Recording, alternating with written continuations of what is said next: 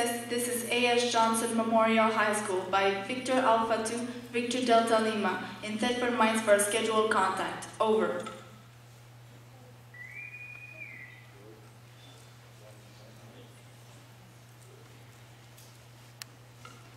NA1SS, this is A.S. Johnson Memorial High School by Victor Alpha 2, Victor Delta Lima in Thetford Mines for a scheduled contact. Over.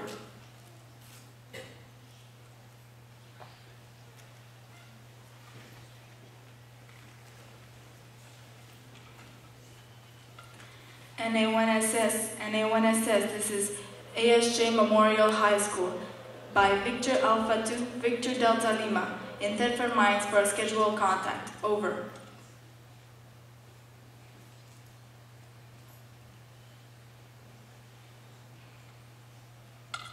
NA1SS, this is A.S. Johnson Memorial High School by Victor Alpha 2, Victor Delta Lima in Thetford Mines for a scheduled contact. Over. Victor Alpha 2, Victor Delta Lima, this is NA1SS, the International Space Station. I read you and I'm ready for the contact with the Memorial High School. Over. Well, we are very glad to have you as a contact, so we will now move on with the questions. Over. I am ready for the questions from the students. Over. What does it feel like to return to Earth after you've been in space for a long time? Over. Well, mostly I've had, prior to this, 2 short space shuttle missions of only 2 weeks, and that wasn't too bad. I'll have to let you know in about 8 days what it feels like to return to Earth after 5.5 months, because I'm heading home in a week.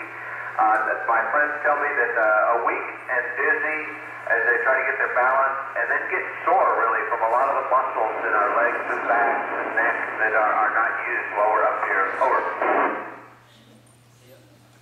How do you take a shower? Over. Oh, we just dream about taking showers up here. Since the water doesn't know how to find a drain. You use a normal shower. Sponge bath, getting soapy water on a washcloth or towel and bathing that way. It's one of the things I look forward to the most. Just getting back to the ground and taking a shower. Over. How do you go to the bathroom? Over. Well, the drain, so our toilet up here is on the ground. We have to use flow to make it go, and we use liquid waste, and we use, it's kind of a fancy with it's like a can, and this air is being pulled into the can, and we use that for solid waste. Mostly we do it very carefully. Over. What are your meals like in space? Are they in the form of a pill? Over. Oh no, our meals up here are really good, although it gets a little tiring because there's not that much selection, but it's a lot like camping food or military MRE food. Some of it is dehydrated, where we just add water and we get everything from chicken salad to scrambled eggs to green beans or other vegetables.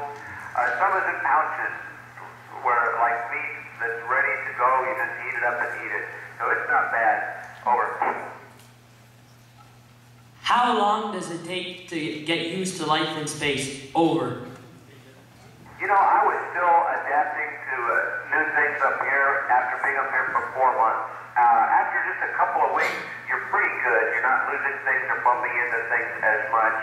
But it takes really a month or more to be really comfortable living and working up here. There's still things that frustrate me, like losing my tools because they don't stay down when you try to put them down. Over. What does a space station smell like? Over. That's an interesting question. I remember distinctly the first time I opened the hatch to come on board the space station 5.5 years ago from a space shuttle, and I thought that it smelled like a combination of a locker room and exotic food. Over. What do you do with your garbage? Over. Our garbage garbage, we can't just take the garbage out to the can outside or something. So we have to, we save it up inside, we pack it very tightly, and we separate the wet garbage, like the leftover food wrappers and containers, and the dry garbage, like dry towels and paper goods, things like that. We separate them, and we pack the wet stuff gets packed in special lined bags that seal up real well, because they would really smell. And we save them up until there's a ship leaving. And so we send the garbage home on the cargo ships to bring cargo up. Once we get all the cargo unloaded, we start filling them full of trash and then send them away. So they make a really nice shooting star. Over. How do you get your water supply in space? Over. Oh, that's interesting, because water weighs a lot. You can't dehydrate water. So what we do up here is we actually reuse it quite a bit. All of our sweat and the moisture that comes from the humans up here, where we're breathing and all that, gets collected by the air conditioner system. You know, at your house, that same water is collected maybe by an air conditioner system, but it's just dumped into a drain. Up here, it's dumped into a cleaner, and that water is recycled. For about the last year or so, we've also been recycling a large amount of the water from the urine waste, from the human liquid waste. And that takes a little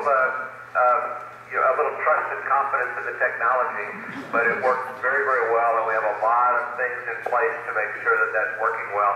And that's important. If we want to go further, if we want to go to Mars someday, and I won't make it to Mars, but I sure hope I see some of you guys put the first human footprints on Mars. We're going to need to be able to recycle almost all of our water, because it is so heavy and you need a lot to stay healthy. Over. Does zero gravity make you more or less tired by the end of the day? Over. I think zero gravity makes you less tired by the end of the day in general, because you're not working, when you're just standing someplace, you're not really working hard. And even if I go, sort of like quickly from one place to another, I'm mostly flying. So I use my arms, my legs to give me a push, and then I just go flying. And try to do that carefully so I don't bump into anything expensive, and it's all expensive.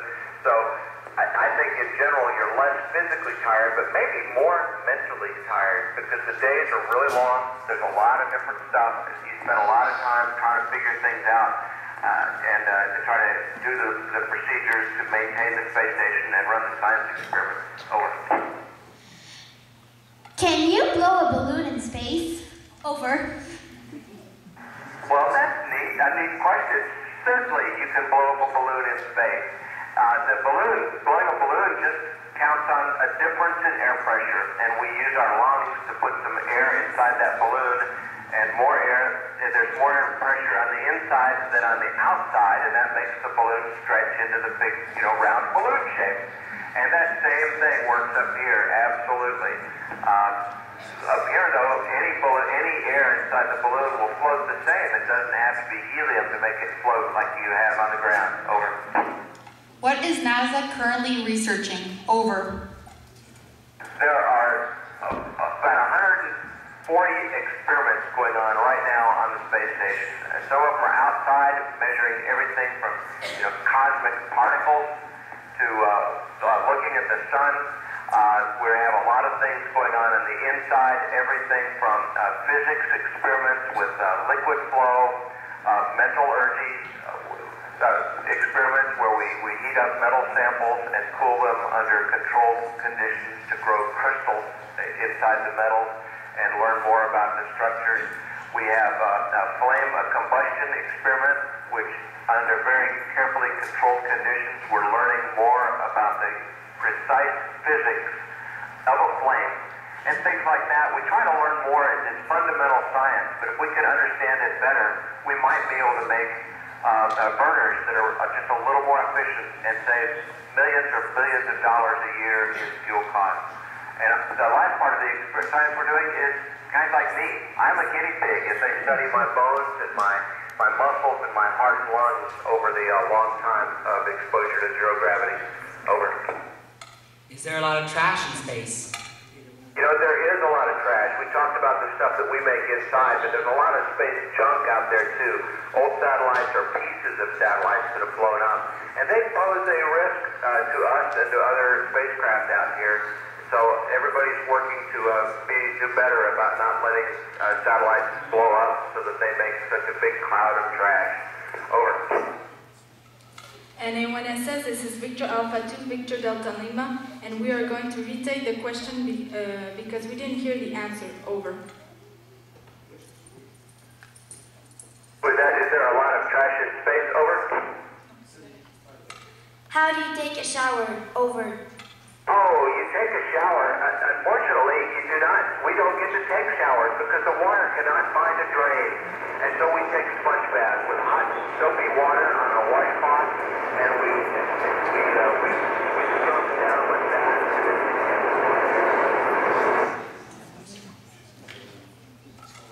We are sorry, we are now going to get out of contact, so we thank you very much for taking 10 minutes of your time to answer us, our school in Thetford Mines, to answer questions from our students. Thank you very much.